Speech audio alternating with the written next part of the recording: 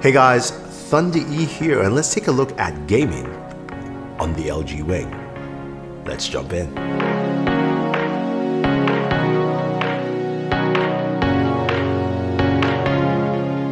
So the LG Wing was just announced, and we're taking a look at our first gaming impressions on this device. And we'll also take a look at that camera gimbal to see what it presents. All right, so I've got to give it to LG though. They've created something really unique and interesting here with the LG Wing. Now the Wing, it looks like a standard smartphone, feels like a standard smartphone until of course you swivel it, and then that gives you the secondary display. Now the secondary display is 1080 by 1240. It's about 3.9 inches. The main display is 6.8 inches, and that looks like a lovely display altogether. Overall, the feel is a bit thicker than your standard smartphones that you have nowadays, but not too thick, but it just feels really solid. Nice build by LG. Now you've got 3 cameras at the back, and those cameras of course give you a 64, 13, and a 12 with what they call the hexa motion stabilizer. So that's the the gimbal that they talked about. But what we really care about is what's under the hood and how this whole contraption works for gaming, right? So it's a Snapdragon 765 processor. You've got, of course, 8 gigs of RAM. It can go up to 256 gigabytes of storage. You also have micro SD expansion. So all those things are packed in here. It's a 4,000 milliamp battery. It's got fast charging, quick charge 4.0 plus. You've got wireless charging as well built into it. So you've got all the things you want in a standard smartphone. But when it comes to the camera, as I mentioned, you've got that gimbal rig, and you've got a pop-up front-facing camera as well. Now, as gamers, there are many things you can do, and with LG, they have a couple of setups here. Now, when you basically swivel and open the device, it's really easy to do, very simple, very easy to access. What that allows you, of course, is you can use both displays for several different things. So you can have the top display, watching a video. You can have the bottom display going through, say, your text messages or Instagram or Twitter or whatever you want to. You can also set this up. Now you have to go into the menu section and you go into display.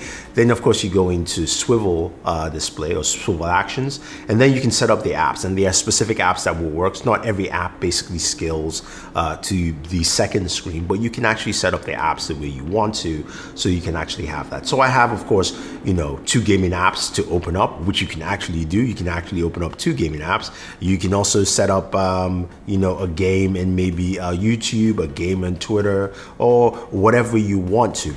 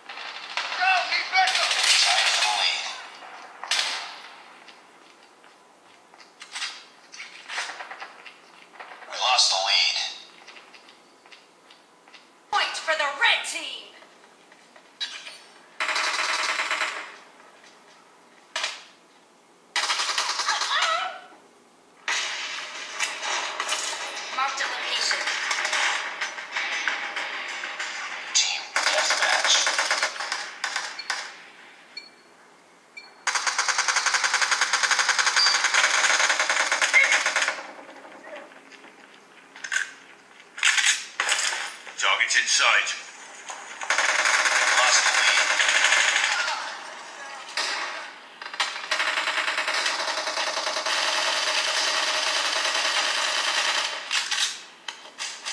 Cover me!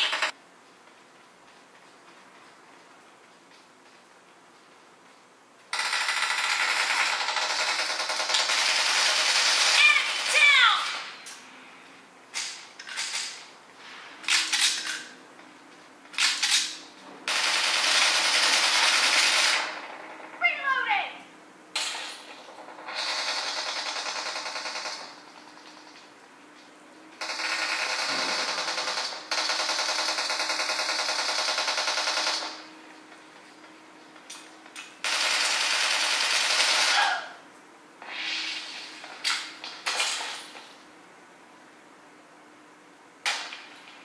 and it does give you a lot of options. Killing spree for the blue I don't team! really need to use all those options. I would prefer using the Pixel UI. So from my experience, if you love using your phone a lot and you want to have all your options, you want to be really specific with how to use your phone, then One UI from Samsung is one of the best ones for you. Now, I am a Google user, so having all these Samsung apps on the So when it comes to gaming on this device, it's quite interesting.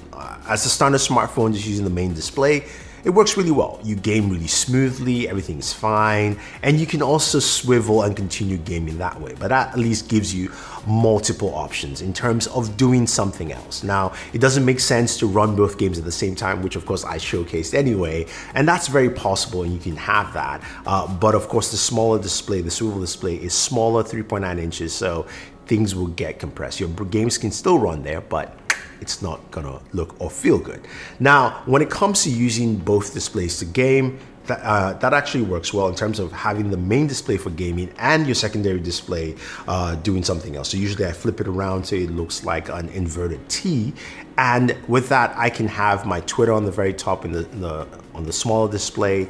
I can have my Instagram, I can have email, I can have YouTube while I'm watching, say, like Daniel's video, and also gaming at the same time. Now, gaming temperatures, while gaming, I got about 99 degrees in terms of temperatures, which is nice and was good. I don't think there's any specific thermals, but when it came to playing two games at the same time, temperatures ran up higher to about 102 degrees.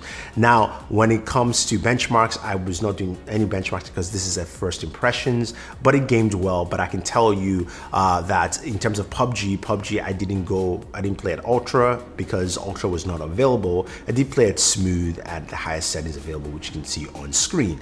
Same thing also with Call of Duty Mobile, again, which is expected with a 765 processor, 765 5G. When it comes to the camera, the gimbal camera is pretty nice. It can be only activated, gimbals can be only activated in the swivel mode. So you can open up the camera with the phone regularly, but once you swivel or you basically slide the phone, it opens up the gimbal camera, and it has a couple of cool options, like it's got follow, pan and follow, this first person mode. I'm not best using the gimbal, so these are some of the results, but I did like what I saw, and I have to say that I would like to see more of that kind of camera integration, especially with the gimbal, for more devices, because I think a lot of people would like to use that, especially creating content on a device like this. But it was pretty cool. Now, the other thing also is speakers. Speakers were loud. I believe it might be stereo speakers. I could be wrong, but I know the bottom firing speaker is loud. The top speaker is hidden underneath the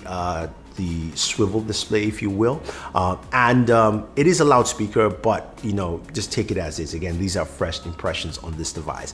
But let me know your thoughts, guys. Would you use this as a gaming device, whether it's just using the main display or open it up to swivel just because you want to look at other content? I think that's the main thing you can do with this. It's not about having two displays or one display as a controller, which would be nice, but the idea of having that main display for gaming, and then a secondary display to look at content, or even if maybe in the future have controls on the small display and then the main display is open for your game view, that would be nice to see as well. But let me know what you think about the LG Wing. Is this a device you would like to use for your gaming? Do you like the camera gimbal? I would love to hear your thoughts. Otherwise, guys, don't forget to like, share, subscribe, and always enjoy your entertainment.